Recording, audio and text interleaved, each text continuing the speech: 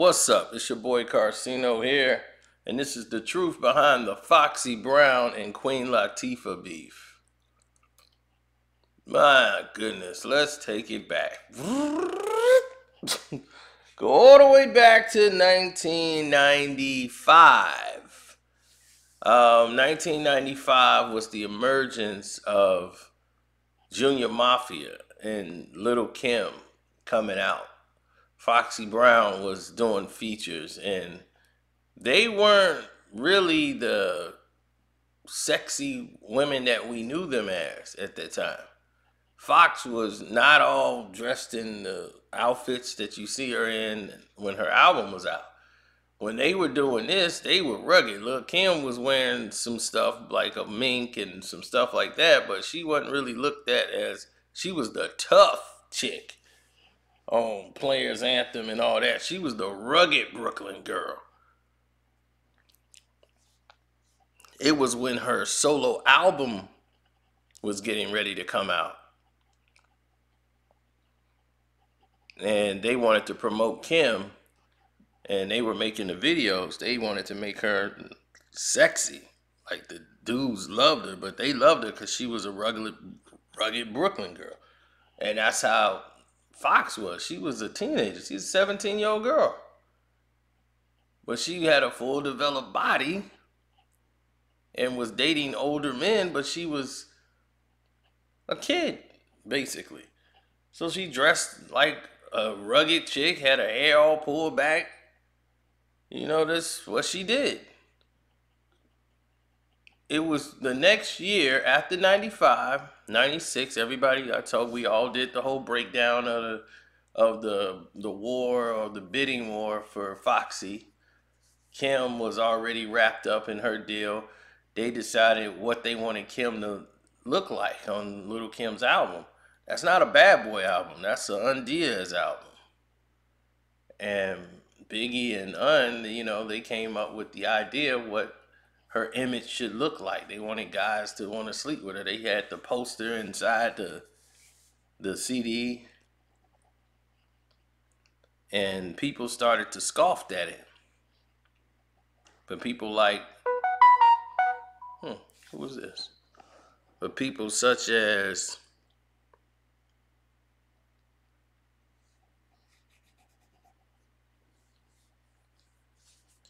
man, that's crazy.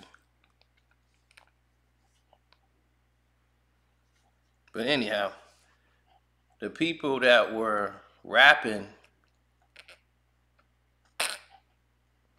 you saw people like MC Light. She started to change up. She went from roughneck. I need a roughneck. I need somebody who would put fingers in his food.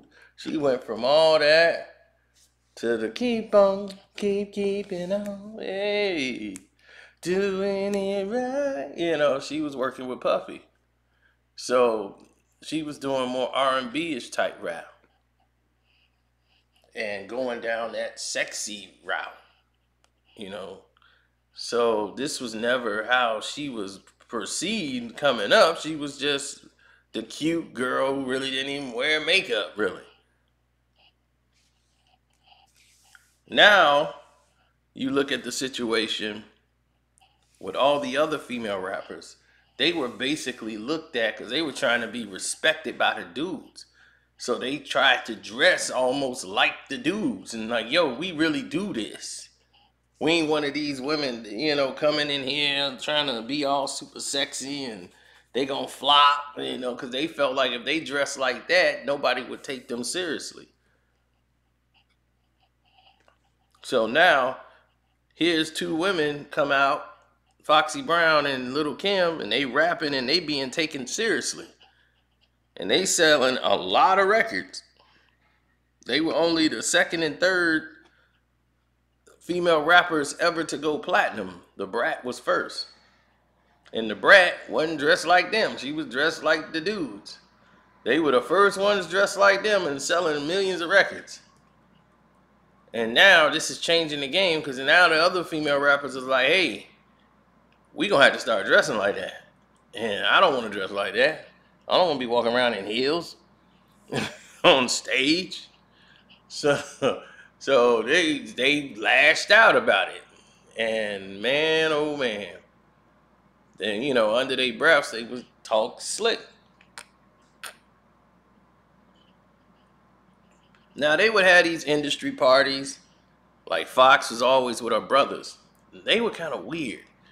The way they took care of Fox and the way they treated her not almost like a sister but like a commodity. Like, okay, yeah, you should do your hair like this. Yeah, open it up a little bit. Yeah, so they could see this a little bit. Yeah, just give them a little bit of cleavage and so they could see that. I mean, like, whoa, hold on. That's your sister, man. So, Fox come in there with them and she's at an industry party. And I want to say it's the Mirage, but I'm not sure. Don't quote me on it. But it's a lot of industry people there, right? And Queen Latifah, she catch Queen Latifah like checking her out, like staring at her and everything, and then she tells her brother like, that girl over there, Latifah, man, she keep checking out my tits, like she, and like this ain't the first time, like she did it like continuously, like letting her know like what's up, I'm feeling you, like she was hitting on her. And that's how she felt, and she was insulted. See, there was a time, people, where it was not cool in that era. This wasn't an accepted thing in the black community back then. It was really not. It wasn't like it is now, where they throw you a party and you get a promotion at your job and all that kind of stuff. Oh no, carpet munching and all that stuff, that was like taboo. That would have ended a career, not enhanced it. So the thing is, it was okay she told this to her brother. The problem is she went and did interviews and spoke on it. It was like, whoa. Now everybody kind of knew about Latifah and how she was and where she stood, but nobody really was gonna say anything. You know, nobody's gonna bring that up. It's just Latifah. So they're getting ready. They're filming the movie Set It Off, and in the Set It Off thing, she's taking shots, talking about chicks gossiping and all the stuff that they doing, and it's real subliminal. But people like, man, I think she talking about Foxy Brown. And that's how everybody was taking it. Like, whoa, wait a minute. I think she talking about Foxy Brown. So, as that kept going on, the diss records and all this nonsense with the calling out names, pretty soon, Queen Pen got involved because she mentioned Queen Pen's name in the interview too. So Queen Pen ended up getting on the song with Queen Latifah and wanted to square down with him too. Her and Fox had it out outside of a hotel, some pushing and shoving stuff.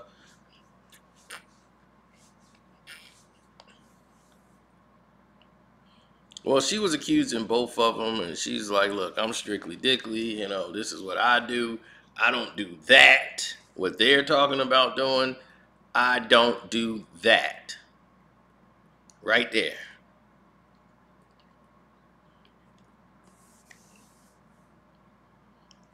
So she was defiant and felt insulted that another woman was hitting on her. She was not with it. So she wanted to let everybody know. That's why she went on the radio saying that. Like, look, don't hit on me. I'm not the one. So that's all she really wanted to do. Was set herself apart. I'm not doing that.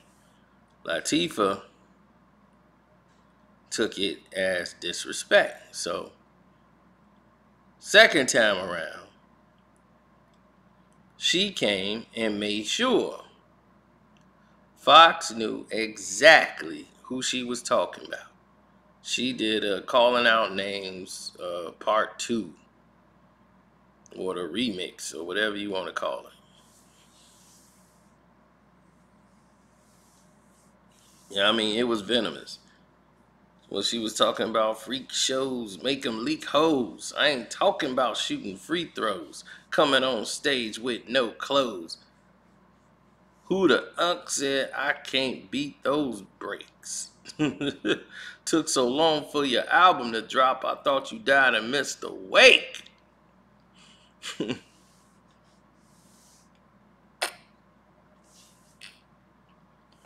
Now, you don't understand what these lyrics was really about. It was about the delay in the China Doll 2 album, as it got a little venomous. Foxy Brown came out with her songs, and from there it was just like, uh-oh, here we go. She came out with that 10% dissing her, Queen Pen. Then she came with that Talk to Me, you know, and Jay-Z was writing these diss records, and that was the problem, is that Jay was writing these diss songs, and Tretch can tell Jay was writing these records. So Tretch was writing, like, okay, we're going to do this remix. So Tretch is behind the pen with Queen Latifah. Jay is behind the pen with Fox. Now, you got a new situation going now. You got a competition between Jay and Tretch in this battle. And this stretches out to a competition side. Like, oh, okay, he gonna write for, oh yeah, we already know he writing for Homegirl. Okay, he gonna even name drop himself in the diss. He gonna write his own name in there to make sure he get publicity on it. Okay, cool.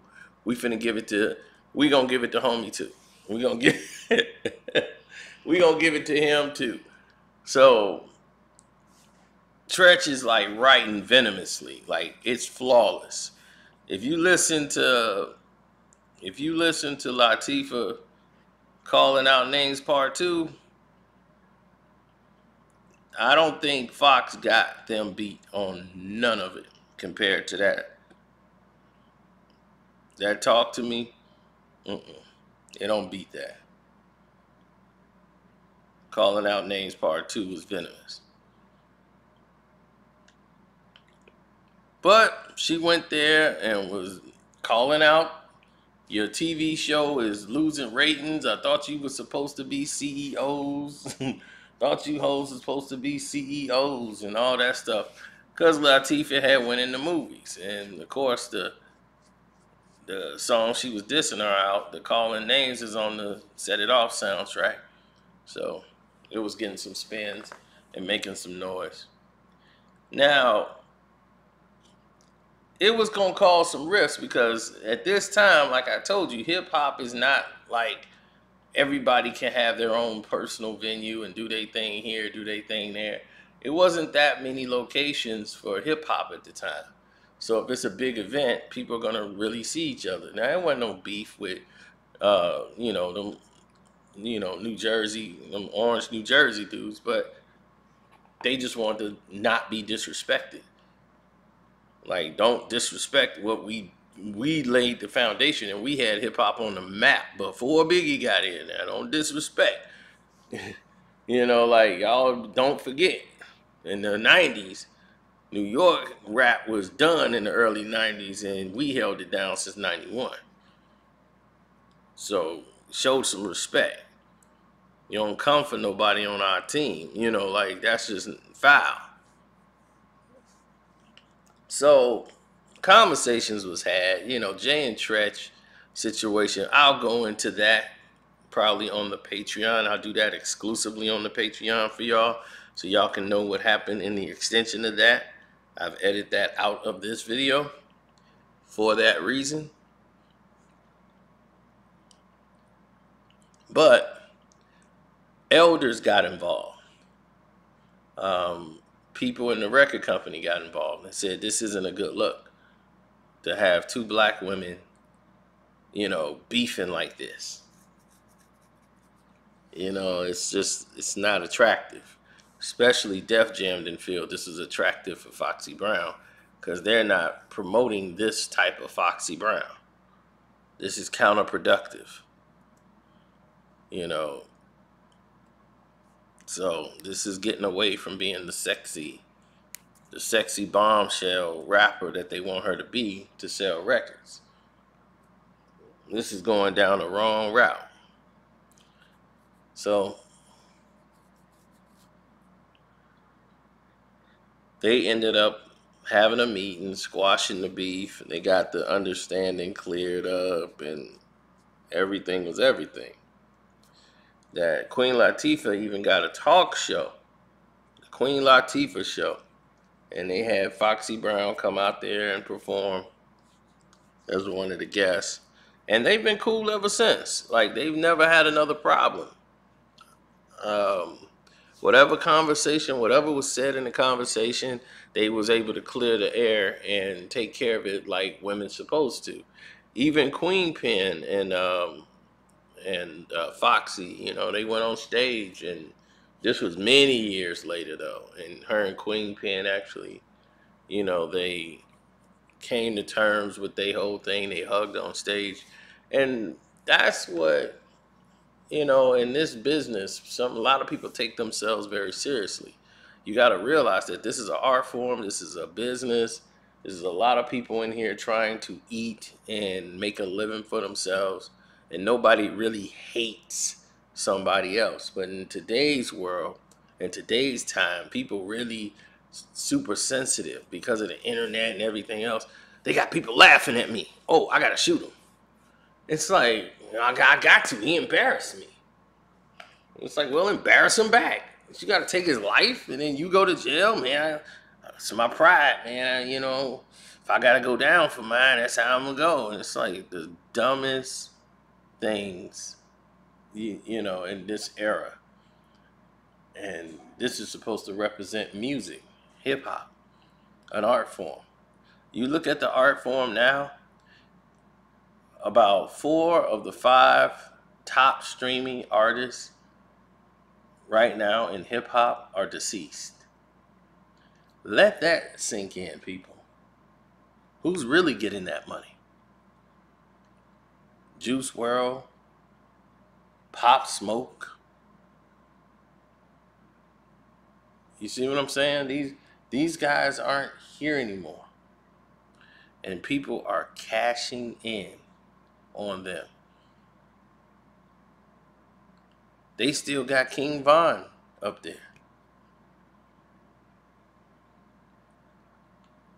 Extension is still up there.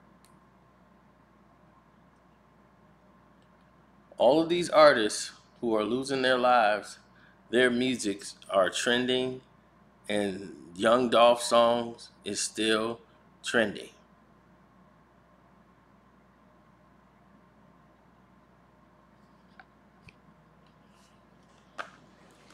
Now, let that sink in. We got to start getting it together, people. Because at the end of the day, these are your kids, your children, your nephews, your cousins, your brothers, your sisters. And they're turning it into a war zone. They're taking the streets to the industry. And it's draining money out of the business. Because what sponsor would want to be associated with what's going on over there? Why would I want to put a billboard advertising a product where someone can come in and get poked in the neck at an event? where my product, the big banners, is on top of that, and that photo is on top of the newspapers, and we're associated with that. That just hurts your brand. It hurts everything involved. So what you really need to be trying to understand is how this process is really working. What's the real target, and what's the real, like, what do you want to get out of this? Are you here to create music, or are you here to gangbang on the mic? What are you doing? So Foxy and Queen Latifah, neither one of them were in that field, thank God. But it could have gotten bad because of the people that were surrounded by both sides. That could have got bad. But they were grown men and grown people around who knew better.